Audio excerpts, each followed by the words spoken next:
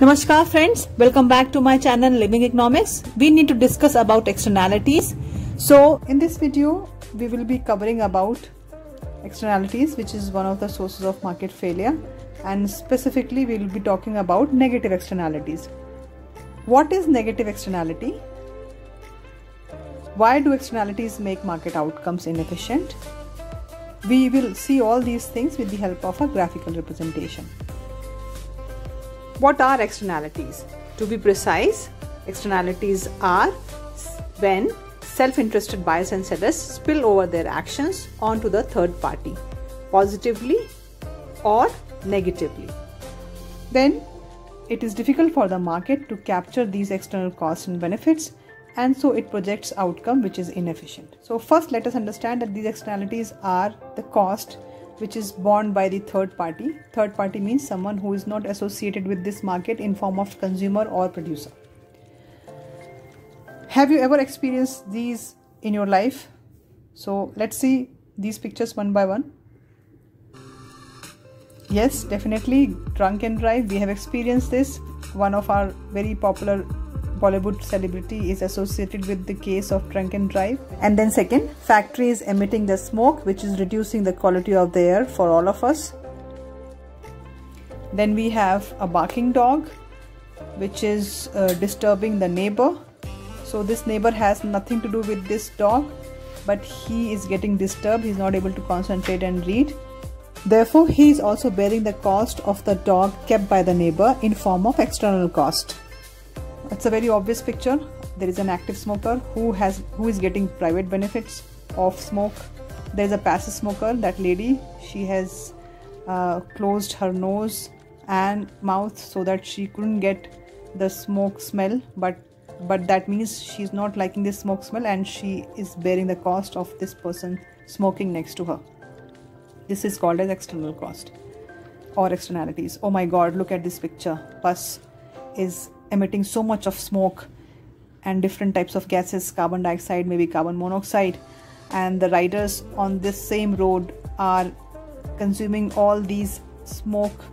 They are not involved in the consumption or using the bus, right? They're using their own bicycle, they're using their own bike, they're using their car, but because of the smoke of the bus, they all are getting affected, which is nothing but the external cost of these buses running on the road.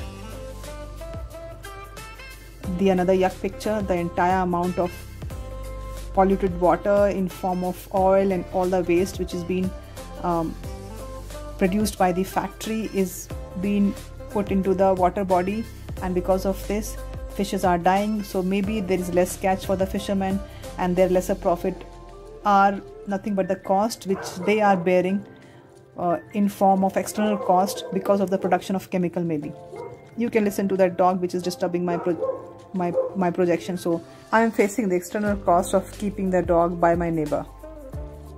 Let us depict the efficient market with the help of a graph over here. Now, for the sake of simplicity, right now we will assume that there is no externalities in this market. Market is free from external benefits or external costs. Now we will see how market projects on its own efficiency when there is no external cost or benefit. Okay, so you can see that there is a demand curve which is sloping downward, which is also called as private benefit curve. There is a supply curve which is sloping upward, which is also called as private cost curve. Now you can see that demand is equal to supply at $2.5 and the quantity is 25 gallons. So this market is exhibiting equilibrium or efficiency when price is $2.5 and quantity is 25 gallons of chemical. There is no shortage, there is no surplus, there is no external cost, there is no external benefit, so there is no market inefficiency. Market captures all the private cost of production, it captures all the private benefits of consumption, and therefore market is a good way in allocating resources efficiently. But what happens if there is a presence of negative externality in this market? So we have a supply curve, private cost, which is upward sloping, and we will assume over here that this chemical is exhibiting all its waste. It is dumping all its waste in the river water where the water is getting polluted, and because of that fishermen are getting less catch. Let's say the cost per gallon is $1. So what we need to do is we need to add $1 to the entire supply curve or to the entire private cost. When we add $1 to the private cost, it becomes social cost. So in graph you will see that we are adding $1 at 25 gallons. So earlier the cost was $2.5 at 25 gallon when external cost was 0, but now we have identified the external cost in form of lesser profits for the fishermen. So here you can see the external cost added to the private cost becomes a social cost, which is $3.5. The new supply curve in this case will include private cost plus external cost, and it would shift towards left. You can see green color supply curve is now also called as marginal social cost curve. It adds marginal private cost plus marginal external cost of $1. Also you see that there is a demand curve which is sloping downward, red color. It is same. Why it is same? Because we have already assumed that there is no external benefits for this chemical market.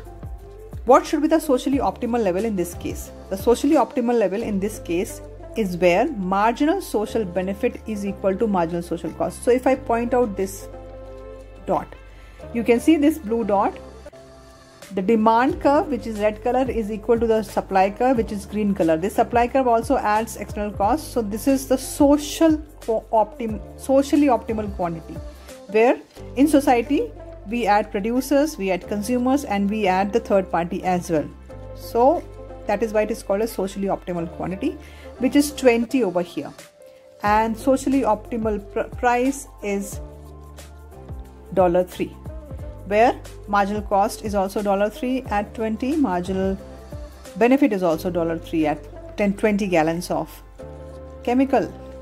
Now let's see why this market will be called as inefficient if it produces less than Q or more than Q. When quantity is less than 20, let's take the case of 10 gallons. At 10 gallons, you can see that marginal social cost is only 2 and marginal social benefit is 4. So clearly marginal social benefit is greater than marginal social cost at 10 gallons of chemical production. Therefore, there is a tendency for this market to become efficient if it produces more gallons of chemical, right? Now let us take the second case. When quantity is greater than 20, then you can see that marginal social cost, which is 3.5, is greater than marginal social benefit, which is only 2.5. Now gallon 25 again is not the right amount, because here marginal social cost is greater than marginal social benefit, right? Next we see that market equilibrium, which has not taken into account the external cost, is at 25 gallon, which is greater than the social optimum level of 20 gallon. So you can see that this market is producing more. This market is overproducing the chemical, whereas it should be only 20 as per this case, right? So if you see this red triangle, the red triangle which is showing marginal social cost from 20 onwards is greater than marginal social benefit until 25 is called as negative externality. And what we need to do to correct this, we need to reduce the amount from 25 to 20. Let us check out what we will be seeing in our next video. We will see how we can correct this market failure, what can be done to correct this market failure. And we need to remember one of the principles of economics, which says that government sometimes can correct the market outcome when market fails to project efficiency on its own. So let's see in my next video what are those things which government can do to correct the market outcome, to make sure that it reduces the amount from 25 to 20 again, to achieve socially optimal level, which is where marginal social benefit is equal to marginal social cost. I hope you liked this presentation. Stay tuned for more. Thanks for watching. Take care. Bye.